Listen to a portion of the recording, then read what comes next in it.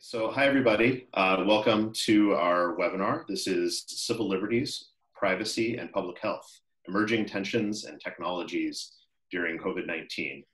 My name is Matt Bailey. I'm the Digital Freedom Program Director for PEN America. Today, PEN is honored to be co-sponsoring this event with the Georgetown Free Speech Project. I'm delighted to have Sandy Unger here as our moderator. And Sandy, do you mind waving again, just for good effect? Okay. For those of you who are less familiar with our work, with the work of our organizations, we encourage you to check it out after today's session. This is PEN America's 4th online forum in our webinar series, Free Speech and the Virtual Campus. The series builds on PEN's overall commitment to defend free expression, advance diversity, equity, and inclusion, and to dispel all hatreds. Today, we're here to talk about surveillance, COVID, and campuses. The pandemic and our global response to it are posing numerous ethical and public policy dilemmas. Prominent among them is the need to reconcile competing public interests in robust surveillance to monitor and predict the spread of the virus, and at the same time, to protect citizens' civil liberties, rights to privacy, free expression, and free assembly. This overall question has become particularly salient for higher education as colleges and universities debate reopening in the fall semester. I'm very excited about our panelists, so before we go any further, I'd like to make some introductions. Each of our panelists is a leading voice on these issues in their own right, and so while I'll very briefly introduce them here, I'd invite each of you to fire up your VPN if you've got one, open up your most secure web browser, and DuckDuckGo their names. So without further ado, we've already made poor Sandy wave twice. For the rest of our panelists, if you don't mind waving when I say your name as well for good measure.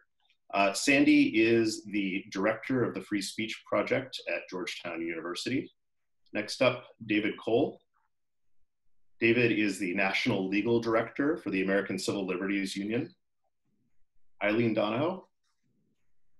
Eileen is the Executive Director of the Global Digital Policy Incubator at Stanford University. Robin Green. Robin is the Privacy and Public Policy Manager at Facebook. And Pat Williams. Pat is the University Distinguished Professor of Law and Humanities at Northeastern University. Okay.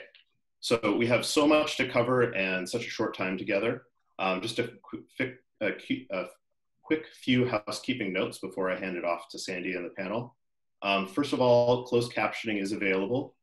You should see a prompt that allows you to turn it on. If you don't, there should also be a closed caption button at the bottom of your screen, and you can click Enable Subtitles. Secondly, broadly speaking, we're going to divide our time into 2 parts. First, we'll go into a moderated panel session with led by Sandy, and then secondly, time permitting, we'll do a Q&A session to which everybody who's attending today is invited to participate. You should also, near that closed caption button, see a Q&A button. You can use that to type in your questions, and you can also use that to upvote similar questions. I see somebody's already helped out by mentioning that we needed Pat's video, which we've now got, so that's fantastic, thank you. So please feel free to just put anything that you that comes to mind in there, and if you have questions for specific panelists, please feel free to address them that way as well.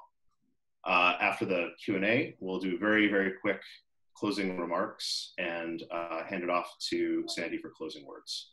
I want to thank all of our panelists in advance for navigating through our new digital reality, for hazarding a Zoom call, and helping us explore these questions today. With that, I will hand it over to Sandy. Thank you very much, Matt. And again, I join you in appreciating the time and the efforts of all our panelists, who all come very highly qualified.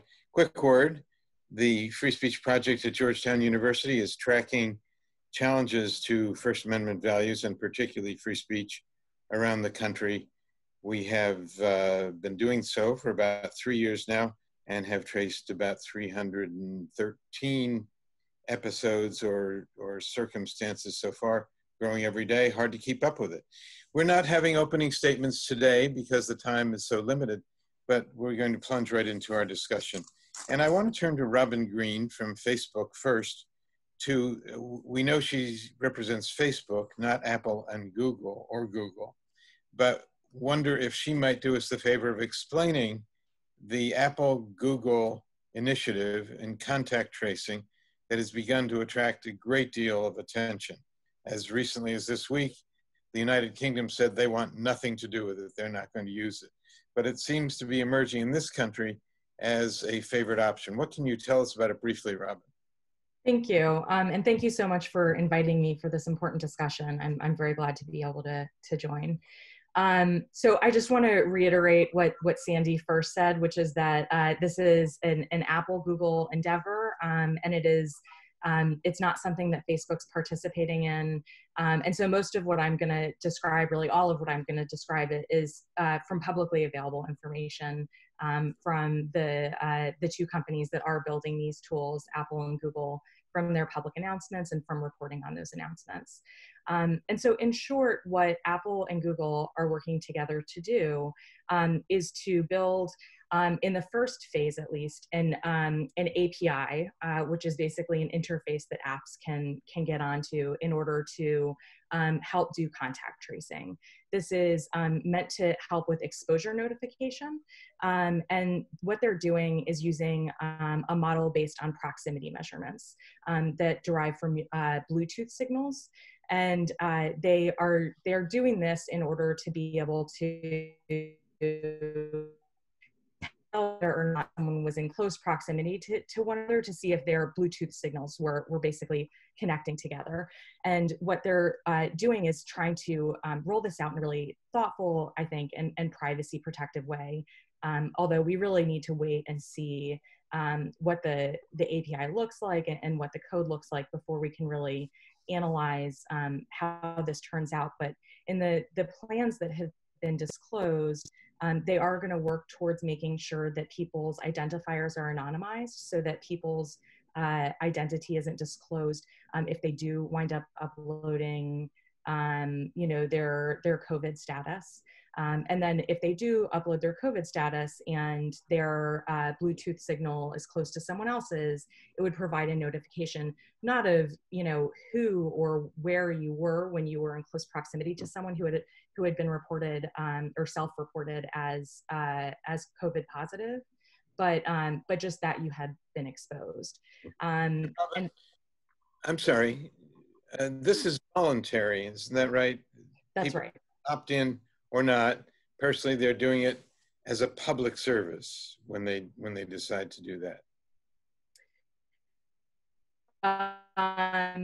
I mean, I suppose that's one way to look at it. I think people may choose to do it for many reasons, and I won't sort of venture to guess what some of the motivations are.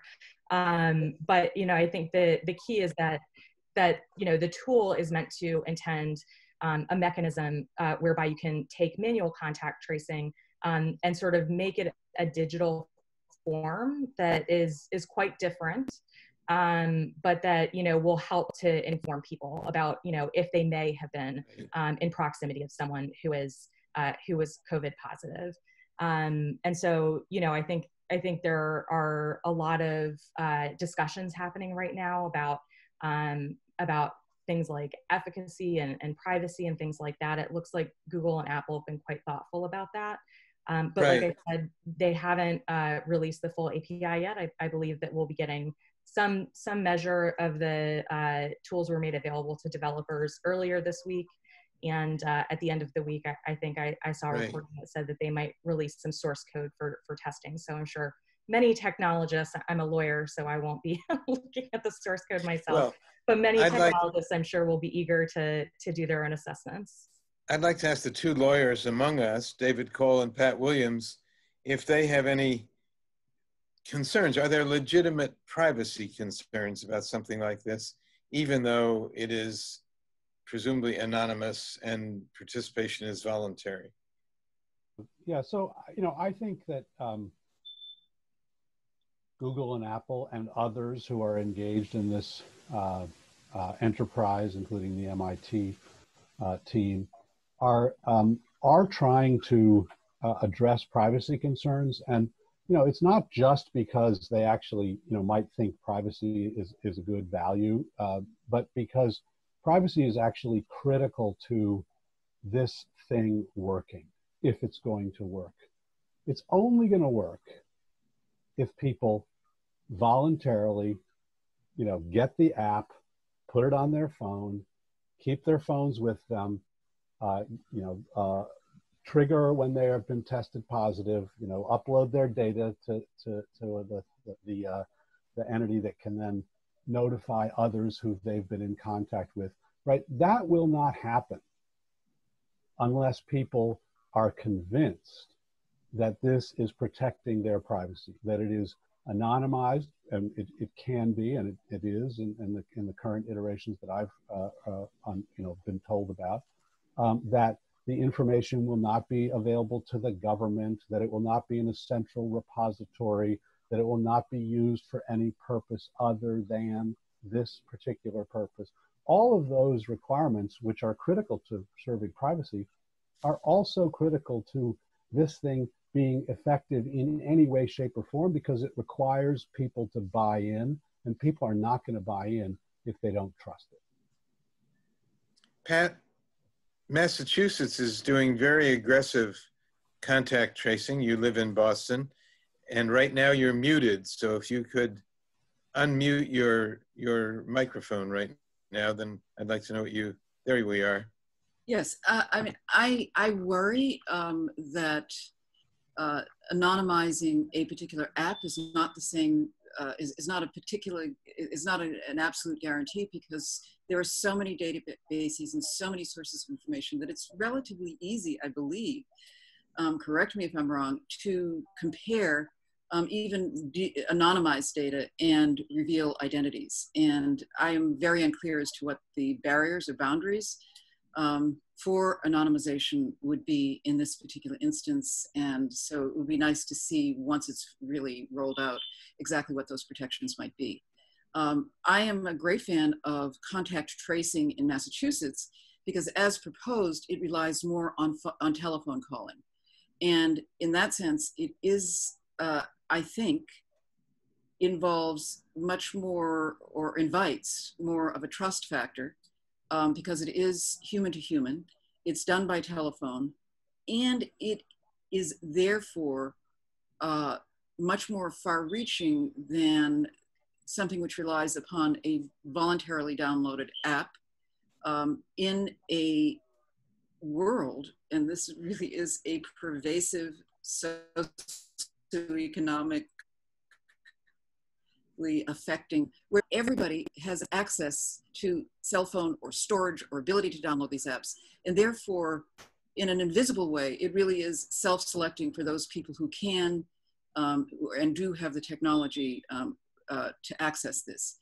And this, and contact tracing is only going to work if it involves widespread population analysis. Thank you. Eileen, do you have any concerns about how the data collected through surveillance of this sort will be monitored and, if necessary, controlled?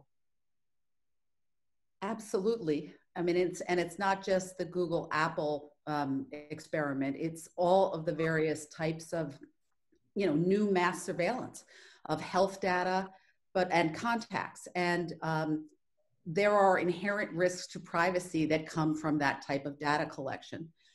And I will also say it's not just privacy, that when you erode privacy, you are putting at risk all other forms of civil liberties, including free expression, freedom of assembly, freedom of association, freedom of movement. The very basic idea being that if you are being tracked and monitored in all these ways, it will have a chilling effect on everything you do.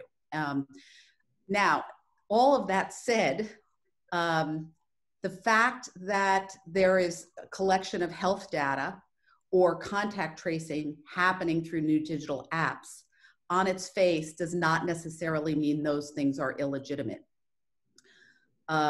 I think it's really important for people to understand. I come at this as an international human rights lawyer, And I think that's a really useful framework in the context of a global pandemic where this is, transborder, and having a global framework is really helpful.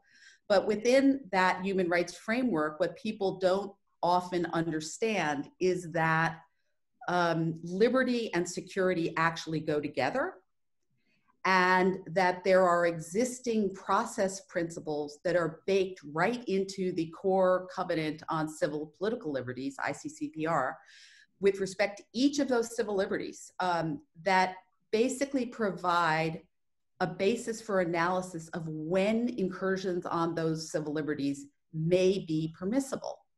And those process principles are the necessity, proportionality, it's got to be toward a legitimate aim, legality. I'm sure we can get into what do those principles look like in practice.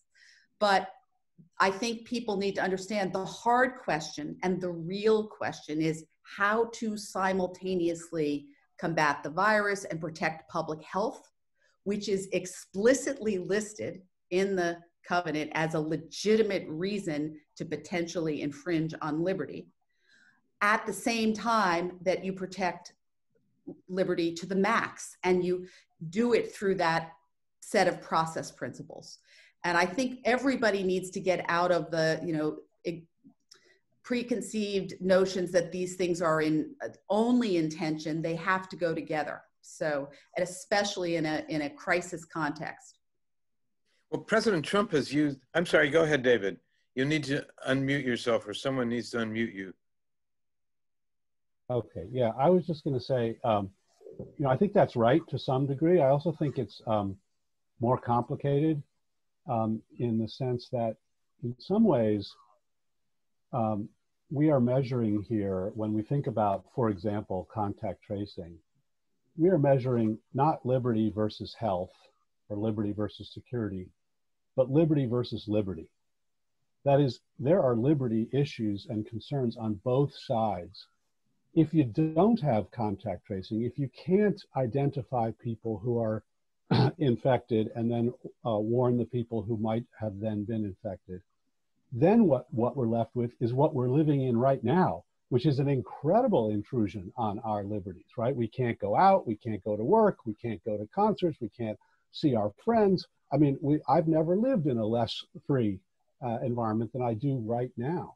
If the question is, can we end that and create some, resurrect some of the liberties that we've all taken for granted for so long by some sacrifice in privacy or some other liberty, that we have to make that judgment. It's not like, there are real trade-offs on both sides of the coin here. And that's what I think what makes it so difficult. But of course, enough people have to make that trade-off, have to make that judgment in order for it to work. And many people, I don't really think we know the numbers in any way, but a lot of people have directly flouted the regulations and gone to the beach and marched in protests against the stay-at-home orders and so on. And we have I think a confusion for the public, for some people at least, whether to comply or not. President Trump uses the war metaphor, except when he doesn't, except when he encourages people to object. And so I wonder how, if any of us have a clue about how the average citizen is supposed to deal with all these conflicting bits of advice, and we'll get to some of the more specific constitutional threats in a moment. Eileen? Yes. So first off, just in response to David, absolutely. Just because there are process principles doesn't mean applying them and coming out with the right answer is easy. And there isn't a clear answer in every case. To the question that was just asked, I think a big part of the problem is that there isn't any of that analysis going on. The governments are just enacting emergency measures all over the world, using new forms of mass surveillance. and they're not articulating really anything in terms of why those things are necessary, what's happening with the data, and when they'll be, you know, sunsetted. And there's a lot of other checks that should be put in place. But the starting failure is to not do any kind of human rights-based analysis where you look at the implications for civil liberties. And I do think that's what's happening in the United States with protesters, along with all kinds of new forms of disinformation and propaganda intentionally trying to seed discontent. You know, that's another aspect of this very challenging context. I will also say, back to David's point about, yes, it is not simply a tension between public health and liberty, but that at least start there. I think the public needs to understand what an efficacious response that is adequately tailored to the context looks like. And then we could go into all the types of liberty tensions that are new in our digitized world. And the right to democratic participation and the integrity of our elections is now being pitted against free expression. I mean, there's so many liberty tensions as well. But in this context, there are some reasons to keep some pieces of it simple, and none of that articulation is coming out of the White House, much less around the world.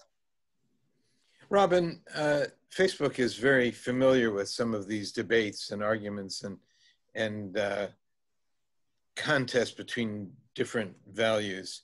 How is Facebook making sense of this right now? Is it being careful to advise cautious compliance with things, or is it worried about regulation emerging over time from yet one more issue? So, I mean, I think that the way that we're approaching this is just really looking for the ways that we can be most impactful and be a part of the solution. And so when we look at this, it's really about what are we well situated to do? And so I think one of the really important things that we're focusing on is making sure that we get really good, credible information to all of our users. We have billions of people, over 1 billion people who use our services every month. And so being able to, work with the Centers for Disease Control, the World Health Organization, and other health authorities to make sure that folks who are in countries that are affected are able to access, what is the information that they need about how to keep themselves safe, how to keep themselves healthy. And we're also very serious about the important responsibility that we have to make sure that we do address misinformation issues. And so in addition to working with, the CDC and getting credible information, we work with over 60 independent fact checkers globally and are really aggressively looking for misinformation about the virus. And to that end, just in March alone, for example, we took down hundreds of thousands of pieces of misinformation related to the virus. And we also were able to apply warning labels to 40 million pieces of content, 4,000 fact checker articles. We're really taking this responsibility.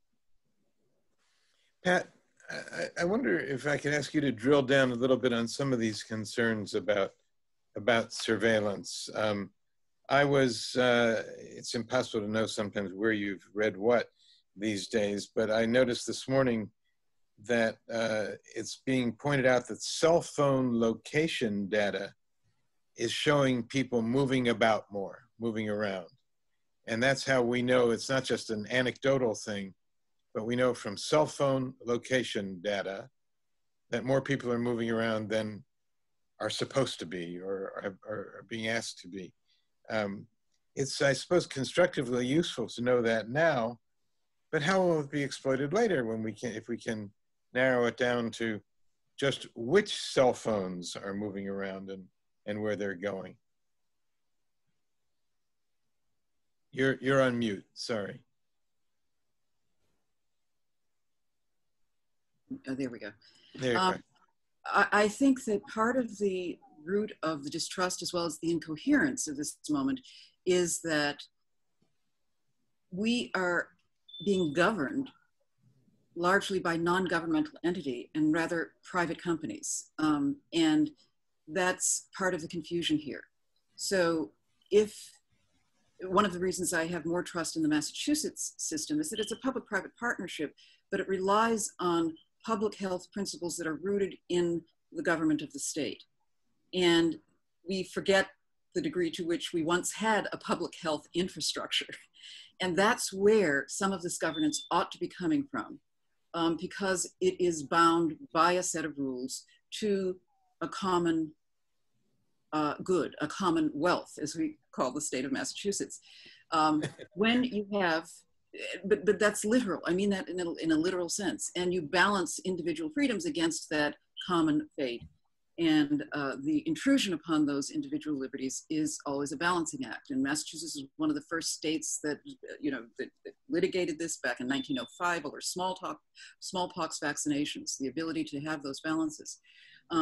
But when you have a company, Amazon and Google, which are, for better or for worse, profit-driven, and they're existing in a kind of free-for-all of monetized data, where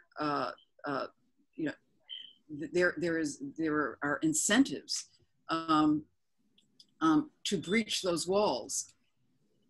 There is also going to be, I think, very legitimate distrust in the absence of any attempt or to successfully legislate some barriers, some boundaries. This is different, for example. I mean, just compare what we do with the census. There is a law. Census workers will go to jail if they reveal any of the private information. We don't have that. With all due respect to Facebook, I mean, the idea that you feel a responsibility is not the same as having a legal obligation for which there is some actual outcome. I am very, very distressed that the technology is, again, this competitive free-for-all in which you have things like, I read an article about Westport, Connecticut, whose police department has purchased a drone that at 150 feet can apparently take people's temperatures and read their heart rate and so forth. And the problem with that is not the technology. It might be wonderful to have a distance technology to be able to see who has a fever or not. It's that it is within the police department. And so it's surveillance. And if so you have a series of police rules that then take you to jail, for example, for it, what is the consequence of having that technology and that data located there as opposed to in a public health situation where we then immediately come in with a team of doctors as opposed to a SWAT team? And it's that category mistake of where this technology's monetized data ends up that makes people distrustful. And that's why I think at this point in our crisis, we need to get real social workers, real public health workers on the phone, talking to people in a humane and patient way, talking about the common good and collecting this data in a way that's responsible and protected. Before we turn to another phase of the program today, I just want to ask you, Pat, about these phone calls. Some of us are so accustomed now to hanging up on unwanted anonymous callers at dinner time or whenever, even on our cell phones these days. How are contact tracers going to get through that barrier that so many of us have? Our governor is actually is working, and it ought to be simpler, and yet somehow it isn't, to get the phone companies and the technology providers to have a little flash that says, MassGov COVID-19, please answer. And so it wouldn't just be a phone. So that would be a more benign call. It would be coming in on your phone then. And actually, I mean, and taking data from phone calls is much more protected actually than the Bluetooth kinds of alternative proposals through apps on one's cell phone. I think it's not necessarily an either or. I think actually it needs to be a both and. There are definitely, as Pat points out, there are a lot of people who don't have the kind. The phones aren't going to get the apps, et cetera. And so if you only rely on contact tracing, you're going to miss out a significant part of the country and particularly underprivileged people. On the other hand, if you rely solely on, people actually making phone calls, identifying actual people, then asking them what they remember or don't remember about, who they came into contact with, their memories are obviously going to be very faulty.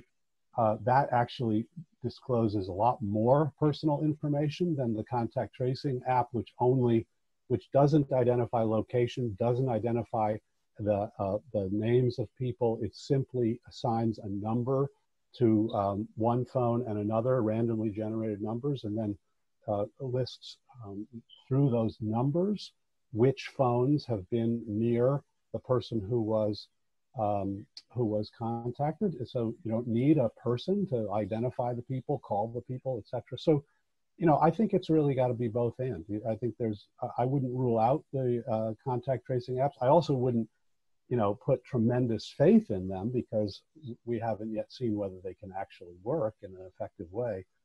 But I think that we may well need to do both. And if we're going to do both well, we need to be conscious about the privacy concerns that are raised both by the human beings who are calling and doing contact tracing and the apps that are doing contact tracing. Sandy, if I could jump in just on the question that Pat raised about what's happening to all this data in the hands of the private sector and, the tension with what should be the public interest and no guarantees about it. I think that's why, in the necessity proportionality framework, there are important checks on what happens to all that data that could be put into place, whether it's being collected by government or the private sector. And it's like, why is it necessary? How is it being minimized so it's proportional to the threat? Who has access to it? What is the purpose? It must be tied to the public health purpose and combating that threat. Where is it stored? How is it secured? And most interesting proposal, to your point about law enforcement, is ensuring that that newly connected data related to health or contacts in the health context is firewalled from other data that is used for law enforcement or immigration purposes or other government purposes. And so I think that there are some practical things that can be done at the same time that the data is collected for purposes of combating the pandemic. Yeah, and I would just say that as far as from what I know, they're actually responding to those concerns precisely, not creating a central repository, not giving access to outsiders, making it voluntary, using this number regime so that you can't actually de-anonymize it. They've been pretty, and I think, as I said before, I think it's partly because they believe in privacy, but principally because they recognize that unless people are convinced that this is going to not screw them in one way or another from a private perspective, they're just not going to use it, and then it's definitely not going to work. Right. Sandy, it looked like you dropped for a moment. We've just continued to address your last question and these sort of competing governance issues for manual data collection versus contact tracing approaches. Matt, sorry for my absence for technical reasons. I'm back. I want to switch us for a moment to the discussion of some of the specifically enumerated First Amendment freedoms that some people have felt are being challenged by the stay-at-home orders, for example. And they say their right to assemble is being compromised in the name of public health. And we've seen this break out all over the country. And at some moments, subtly or not so subtly encouraged by the president as well. How do we deal with what appear to be legitimate concerns about First Amendment freedoms to get together, to present grievances, to associate with other people? How do we handle that in this moment? David? So we're monitoring the situation. I think and we have challenged some instances in which states have gone further than we think is appropriate, but by and large, our view is, of course, the right to assemble has been restricted. Of course, the right of association has been restricted. Of course, the right to gather and worship religiously has been restricted. Of course, your right to hang out with your friends, in a park with, in a large group has been restricted, but it's justified, and it's justified by the uniform public health consensus that this is the way, this is really the only way at this point that we save lives, that we flatten the curve, that we reduce contagion, and that's a justified. So yes, it's an intrusion. As I said before, I've never lived in a situation where my liberties are more intruded upon. But I think, and we at the ACLU think that for the most part these are warranted at the moment. And they, of course, they can go too far. There are other countries that have put in place much more restrictive conditions on people's ability to even leave their homes. But I think this has actually been pretty reasonable. And I'll say this too.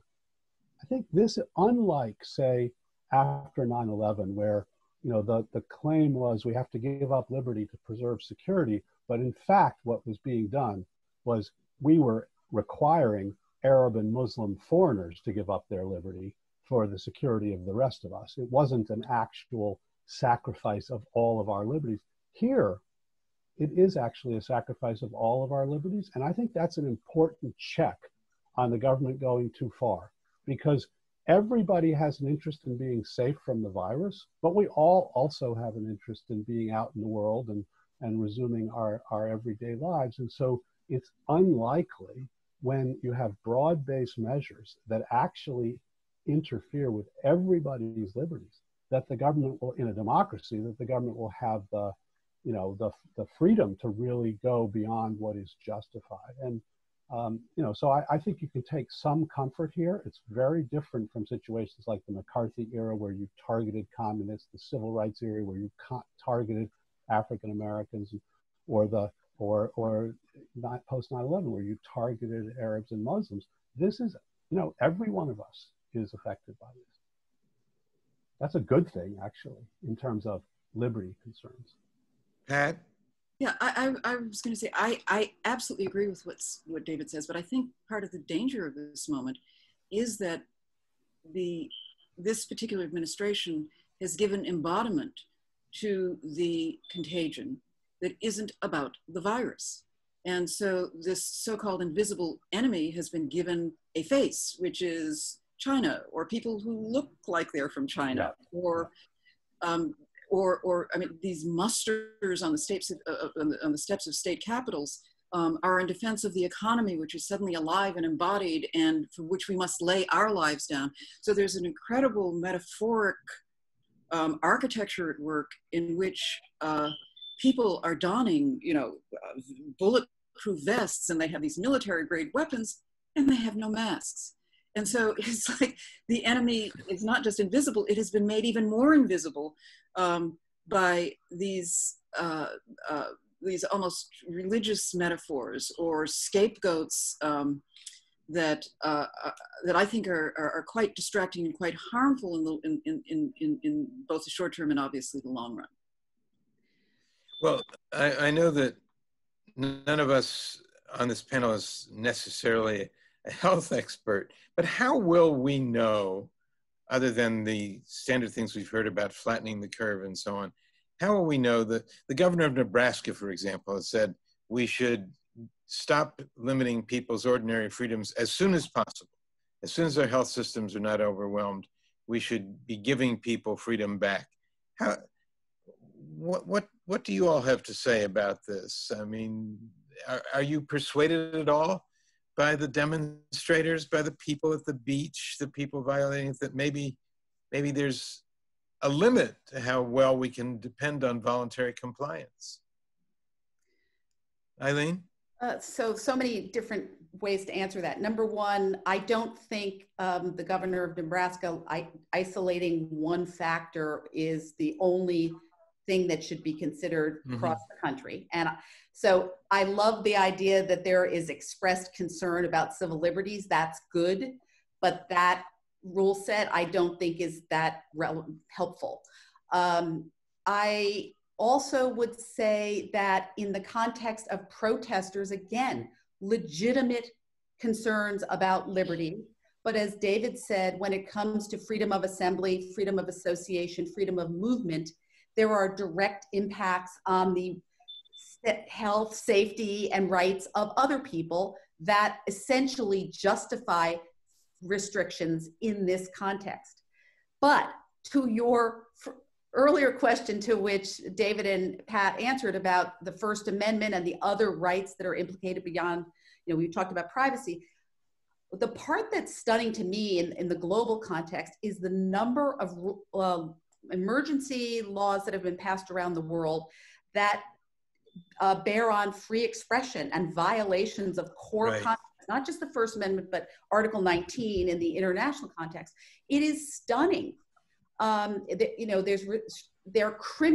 criminalizing misinformation about the disease, about tactics taken by governments, the efficacy of those tactics. And there are laws criminalizing sources of information that are cited in any public reference to the disease needing to come from government sources or WHO sources. And there are new, in Argentina, there are cyber patrols looking for disinformation about the disease that's criminal, penalty up to 6 years in prison.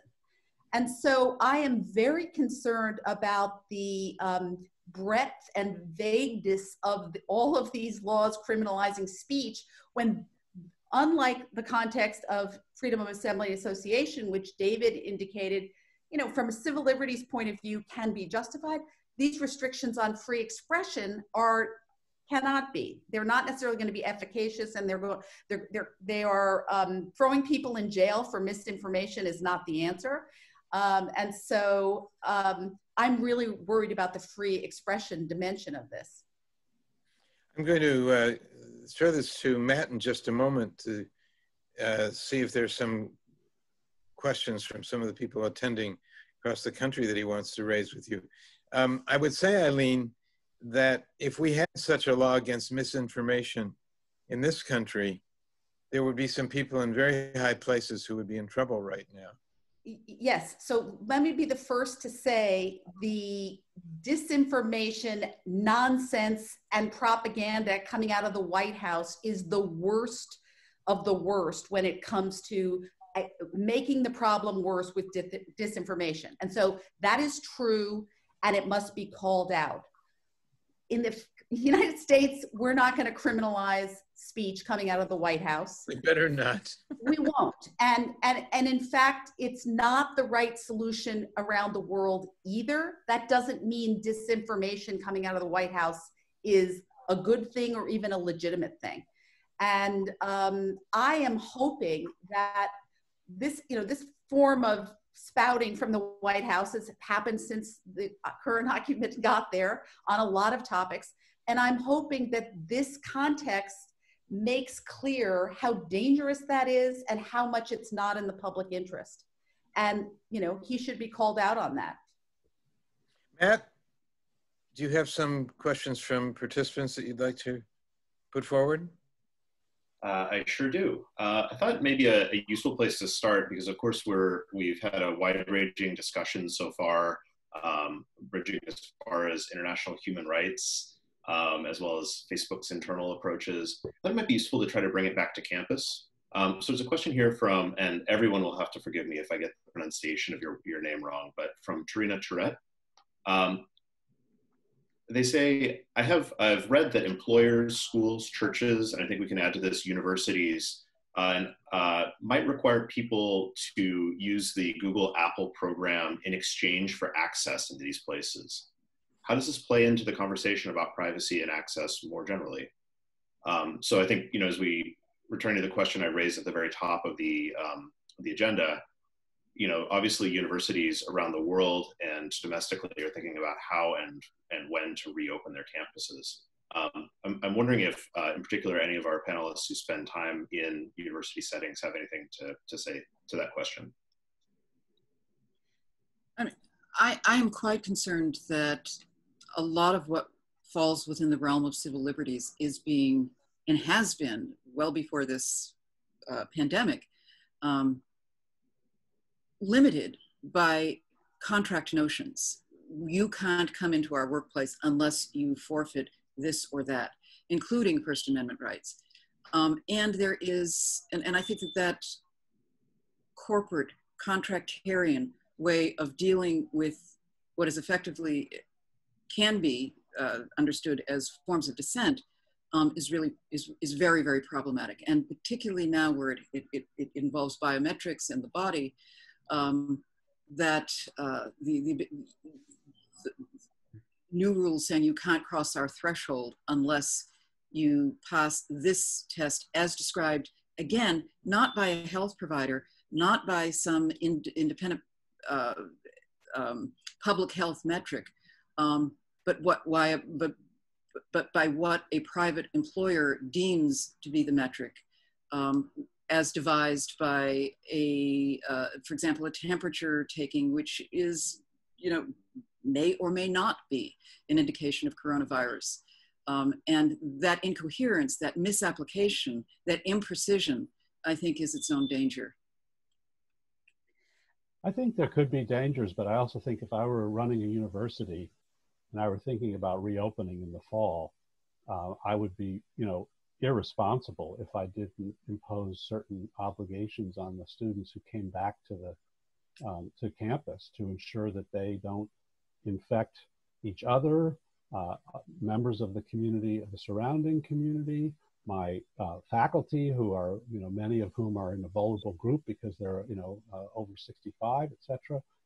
And so here, I don't think it's unreasonable to require a certain set of practices if you want to come back to school. You don't have to come back to school, but there's no way in the world that they're going to be able to start school in the fall in the way that it was last fall. They're going to, at a minimum, you're going to have to enforce social distancing. You're not going to be able to have people go to basketball games and parties where large groups of people come together. You're going to have to be able to identify those people who are sick and get them isolated and quarantined so that you don't create, another hotspot. And the alternative to that, to not requiring that, is there, online university, which we have all, seen has is not nearly as sort of rich as the in-person. So I just think there are really, really hard choices here, and we can't just be. I mean, I head up an organization that fights for civil liberties every day, but I really think, as I said at the beginning, and it's true for the university setting as well, there are liberties on both sides. My kids, who are both very civil liberties conscious, if you ask them, if you could go back to school in the fall, but you have to, download a contact tracing thing on your phone, I think they'd say, sure, let me go back. I mean, I don't want to sit in my house, in my childhood bedroom for the entire semester to protect my privacy by not having an app that if it's done the right way, in fact, protects my privacy already in terms of the way it's been engineered. So I think it's not an on-off thing at all. But David, I agree with you, except that at least the problem that I thought Sandy was raising is, for example, a Google app that focuses on temperature or has some other metric. And the problem that you're describing really can only be met. I mean, we can never really come together without risk of infection in any numbers without testing. And until we get widespread, universal, reliable testing, an app isn't going to be the way. We can agreed. You have to have testing and the app, but then the question is, can you require people to be tested? And I think probably you can, as a condition of coming into some congregate setting where if you're not tested, you are a real risk to many other people. Matt, I might mention that Christina Paxson, a very well-known president of Brown University in Providence, published a piece in the New York Times the other day saying it is possible to reopen colleges and universities this coming fall with testing, tracing, and separating people, quarantining people. And I think that as a former small college president myself, it's a terrifying notion it's an idealistic notion that we ought to be able to do it, but mistakes and their potential consequences are something really to worry about, it seems to me. So I think that provides a nice opening to pivot kind of from this question of consent that I have a feeling we may be coming back to the question of kind of adoption. So if, you know, a lot of these measures, whether you're talking about consumption of good public health information, or you're talking about installation of applications, opting into things, requires a lot of people to actually affirmatively do something. And so Robin, I think I don't want to put you on the spot for the entire global tech industry again, but I'm afraid I might do it. There's a question here from Haley Byman. She says, they say, modeling studies have shown that COVID-19 spreads too rapidly for manual phone-based contact tracing alone to work. Do we have data on how many Americans might be willing to put public health concerns above privacy concerns or conjectures? And I think there's probably two different ways you could answer the question. The first is if you have a direct answer, that's wonderful, or if anybody does. I think the larger question of kind of how is Facebook and how are your peers thinking about this need to create at scale effect, at scale adoption, vis-a-vis, like relative to say government-led in real life testing regimes? Thanks. I mean, I can give sort of a brief and probably not very satisfactory answer about, you know, how do Americans feel? And my answer to that would just be that we have started to see some polling.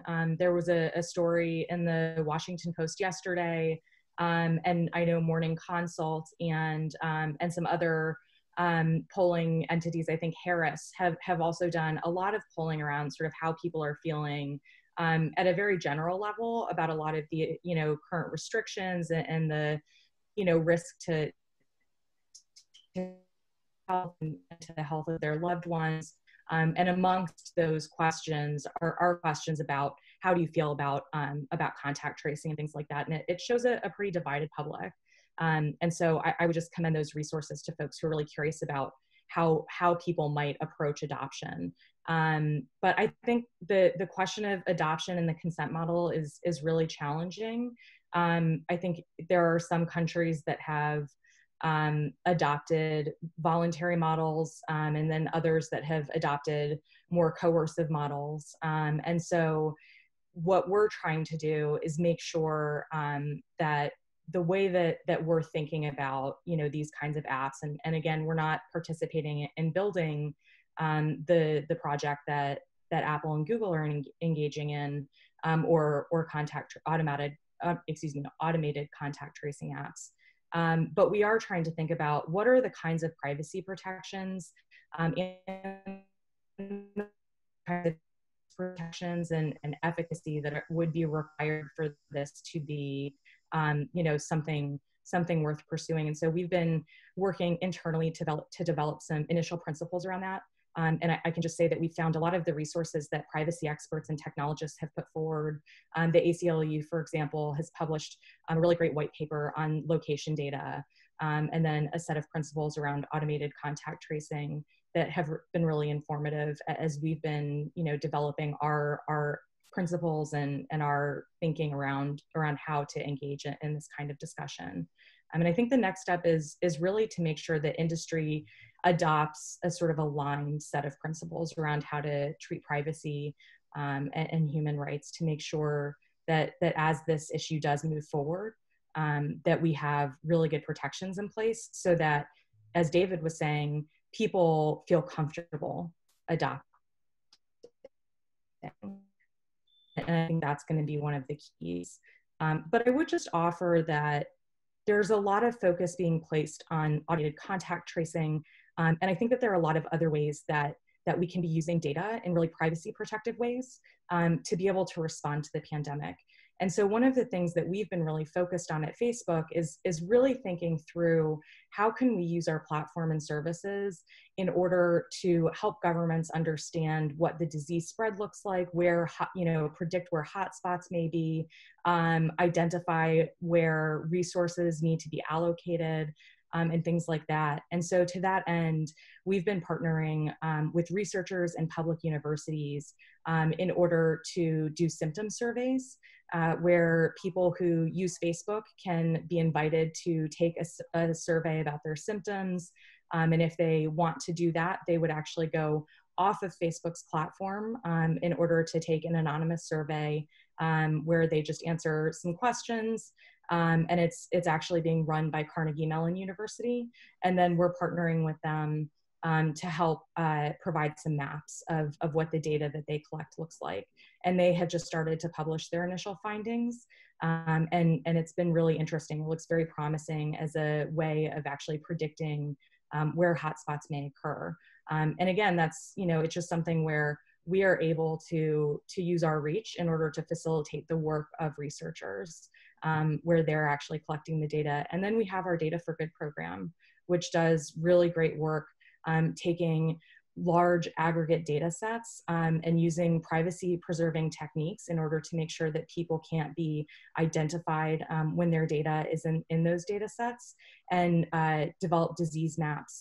So these are things like co-location maps that show when people are likely to be in different places that can help predict disease spread, mobility maps that can help to determine whether people are moving a lot or not. And we've taken a lot of steps to make sure that those kinds of tools are really efficacious. We were having over 160 researchers who are part of our partnerships network. And we're making sure that we can get really actionable insights using privacy preserving data in order to respond to the pandemic. Thank you. And if you don't mind, I'll jump in. I'm going to do a ham-handed job here of trying to mush together several of the comments or questions that we have remaining, just because we're getting close to time.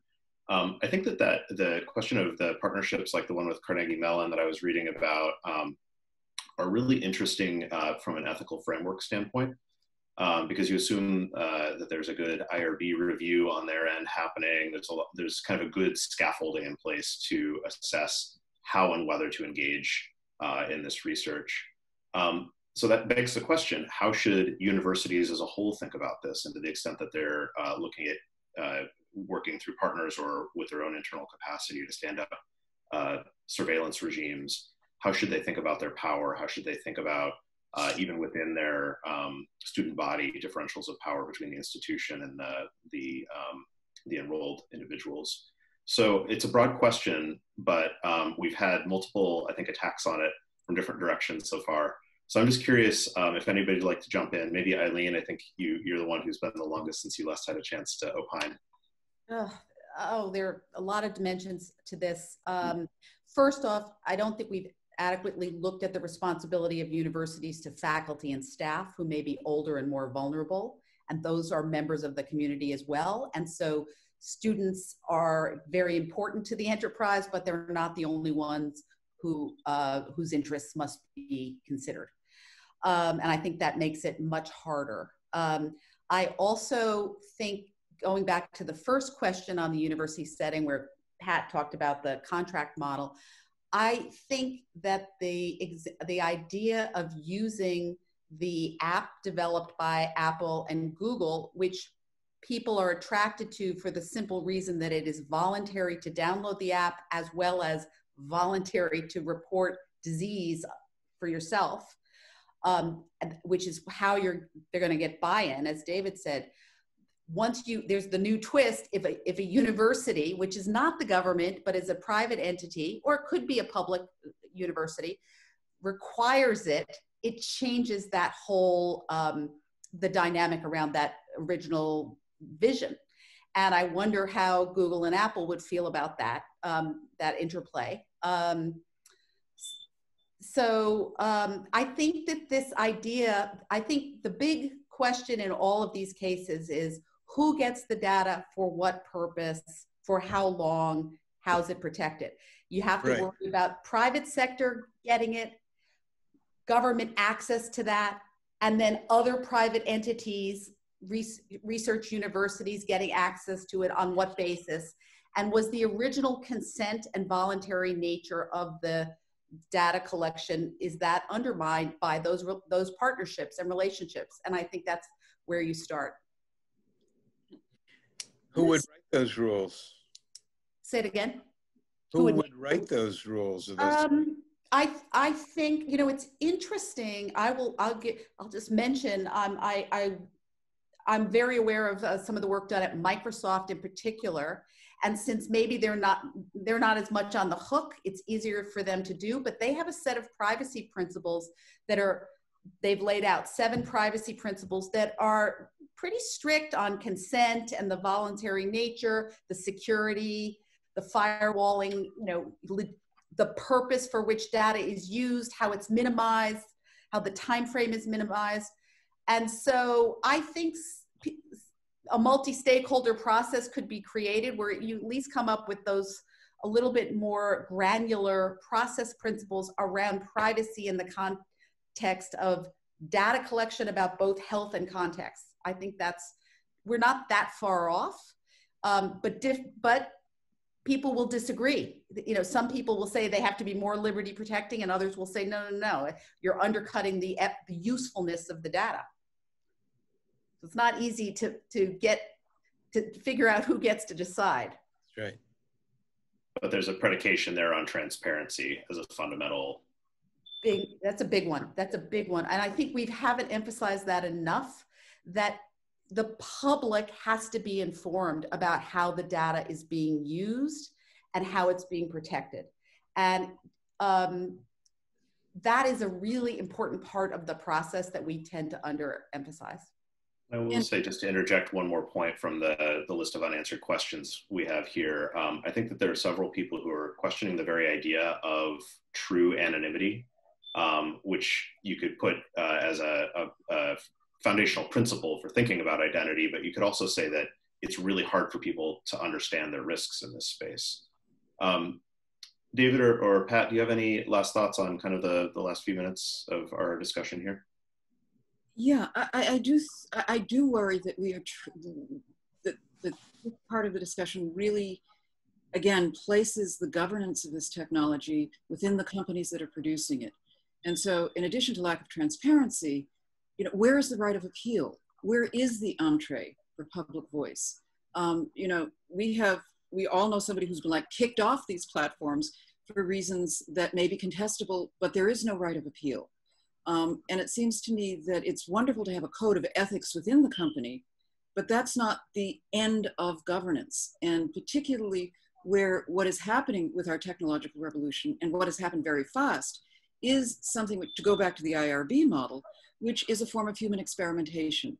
We're doing these huge global experiments with human behavior and with the ways in which we learn, the ways in which we interact. And there has been no larger inquiry that relates it to the post-World War II conventions about human experimentation.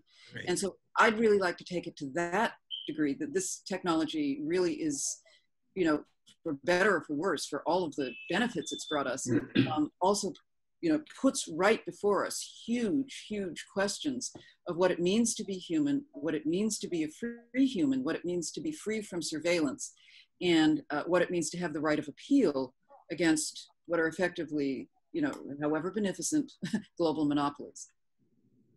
I just want to add one other thing, sorry, to the right of appeal and also the earlier transparency point, is the idea of independent oversight.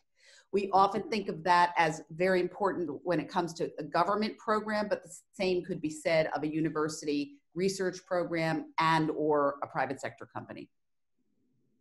You know, may I, Matt, just one point, everyone sounds so reasonable here and everyone is raising wonderful points and the questions from the participants are good too, but then you have well-known public actors who wade into this discussion, like Elon Musk yesterday of Tesla, making the most extraordinary remarks. I mean, we were forcibly imprisoning people in their homes against their constitutional rights. I'm not saying that Elon Musk has a huge, obvious following, but he's a name that's known, and he weighs in with a very different almost irrational sounding perspective. He used the term fascist to describe what was going on. And I just wonder how we keep some of this conversation. I mean, the president of Brown put it differently. She said, on the other side, she says a heavy-handed approach to public health may be worth it, may be worthwhile. Now that seems reasonable. But how do we at this critical moment when it's a life and death matter, how do we keep the discussion rational and constructive? We don't, right? That's the cost of the First Amendment, right? Right. There is no authority that we would trust to silence Elon Musk because what he's saying is crazy. And instead, what we have to, the only way we know to respond is through more speech, through the kinds of warnings, that Facebook is putting out, and Facebook, of course, because it's not the government, can take down statement disinformation kinds of things, but the state can't, right? That is a cost of free speech. That irrational people, crazy people, ignorant people, extremist people have just as much right to speak as reasonable people. Well, I agree. I just worry that it's, if not Elon Musk, then large companies like Amazon and, forgive me, Facebook, but they are our new government to some degree. And so if they want to take it down or put it up, it's really in a power that almost contests the Constitution itself, and that's what worries me. Yeah, I agree with you on that. I mean, I think we have to think much more broadly in the long term about how we deal with the governance capabilities and powers that we've sort of ceded to very powerful private actors. In this moment, though, with this crisis, if we are going to wait for Congress to act, forget about it, right? If we're going to wait for all 50 states to act, forget about it. In fact, the solutions have to be private and debated in public. But at the end of the day, I think what gives me some solace about, at least about the contact tracing stuff, and then we haven't talked about lots of other civil liberties concerns that are, I think, even greater, is the fact that if the thing is voluntary, then we, the people, are the ultimate check, right? If we don't trust it, we won't get on it, and we'll only get on it if it is trustworthy, which requires the transparency, which requires the limitations, et cetera, et cetera, et cetera. So I just want to jump in and use this example of Elon Musk to go back to what was my original point about the importance of simplicity in messaging around how to do this analysis. It's not just the protesters in Michigan who've been pushed out there by disinformation. Elon Musk is seeing it through a very simple, unnuanced lens. And that tells you something. And this is where helping the public understand that there are tensions between things we care about, all of which should be protected, but that they are in conflict in different contexts. In the international human rights law framework, that is the necessity, proportionality, legality framework, and those process principles. Doesn't mean the answer is easy. At least you have a framework that would make government restrictions look in the ballpark of legitimacy rather than outrageous to Elon Musk. In the US, the First Amendment context, the same kind of analysis happens with speech under the First Amendment. It's not about Elon Musk being silenced, but it is about being able to ensure legitimate, narrowly tailored restrictions on liberty. That's the same kind of analysis that happens under the Constitution. If fundamental rights are at stake, you have to prove it's narrowly tailored to a legitimate need, et cetera. And so people just don't understand how much work those process principles can actually do for us. So on that heady note, we've talked about power. I feel a little bit awkward having been muting and unmuting everyone now, David, I have to say. We've talked about human rights frameworks. We've talked about sort of the structural role of the state in adjudicating speech. We've looked at the technology sphere. I'd like to hand it back to you, Sandy, to land the plane. We have just a waning 2 minutes on the clock here, but I think you'll make good use of them. Right. Well, I think we've had a wonderful discussion, and I'm proud of having done this. It's probably one of hundreds, if not thousands, of such discussions that have to take place in this country. And as David would say, that's one of the encumbrances, but one of the encumbrances that keeps us free, hopefully, and that preserves wisdom. If you want a real time look at just how often free speech is being challenged in this country, please take a look at the website of the Free Speech Project, freespeechproject.georgetown.edu.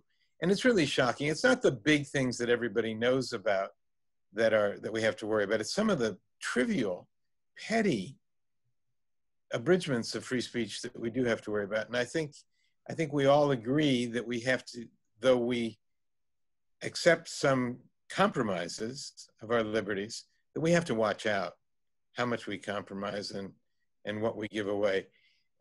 Eileen Donahoe, Pat Williams, David Cole, Robin Green, and my partner Matt Bailey in this enterprise, thank you all very much. Thanks to PEN America, a wonderful organization, and we're proud to partner with them at the Free Speech Project from Georgetown. Thank you, everybody. And a big thank you to everybody who's been listening in and dropping questions in. We'll look forward to seeing you in future webinars, and thank you for your participation today. Thanks, everybody. Thank you. Bye-bye. Bye. Thank you. Bye.